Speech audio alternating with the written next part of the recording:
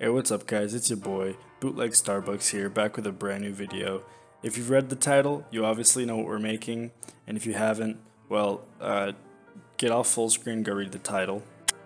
But anyway, this recipe is very customizable. You can make it more icy, you can make it sweeter, you can make it not as sweet. Honestly, you can do whatever you want with this. It's very modular, but basically the way it works is you have to make your coffee.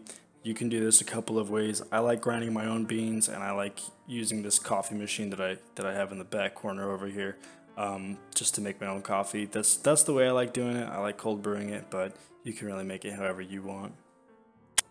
But anyway, this recipe is very customizable. You can make it more icy, you can make it sweeter, you can make it not as sweet. Honestly, you can do whatever you want with this. It's very modular, but basically the way it works is you have to make your coffee. You can do this a couple of ways. I like grinding my own beans, and I like using this coffee machine that I have in the back corner over here, just to make my own coffee. That's the way I like doing it. I like cold brewing it, but you can really make it however you want. For some reason, what a lot of places like doing is they like using ice to blend their coffee. I'm assuming because it's cheaper. Starbucks. But the problem with that is once the ice melts, it'll be really watered down, right? Your coffee won't taste good anymore. So what I like doing is I like using ice cream instead of ice. It just adds a little bit more flavor, and when it melts, it doesn't matter. It'll still taste the same, right? But you have to be careful. If you add too much ice cream, it'll be kind of a weird texture. Like all of the flavor, all of the ice will kind of go up to the top, and all the flavor will kind of stay at the bottom. I don't like filling up more than half of the cup I'm using with ice cream, so just be careful. And in this particular case, I just filled up a little bit less than a third of the cup with ice cream. After you figure out how much ice cream you want, then you get to fill up the rest with coffee. I was feeling a little bit fruity, so I decided to put a little bit less coffee than usual, just to make it more sweet.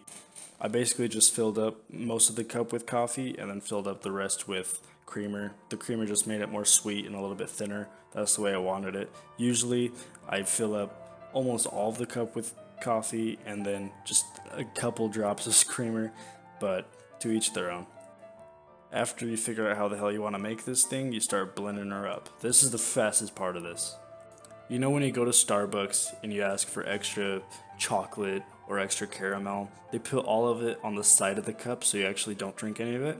That's exactly what we're going to do here, because it looks nice, okay? But this time, you don't really have to pay any extra for it. After you do that, you just fill up the cup with coffee. Now you're going to see this is pretty thin. That's the way I wanted it. Like I said, you can make it thicker or thinner. If you want to make it thick, just add more ice cream. If you want to make it thinner, just add the same amount of ice cream I did. But yeah, I'm going to be honest, this is pretty freaking good. The way I made it was really sweet, but I have a really hard time getting behind Starbucks. I get it, they're good, but you can go to Starbucks, get this exact same size drink for $4, alright? At home, you know, buying everything and then dividing it by how much servings I can make, it's like 70 cents, maybe $1 max. That's actually really expensive for this cup of coffee, right? It's so much cheaper. You're saving a lot more money, and it tastes better because you're making it at home. You can customize everything about it.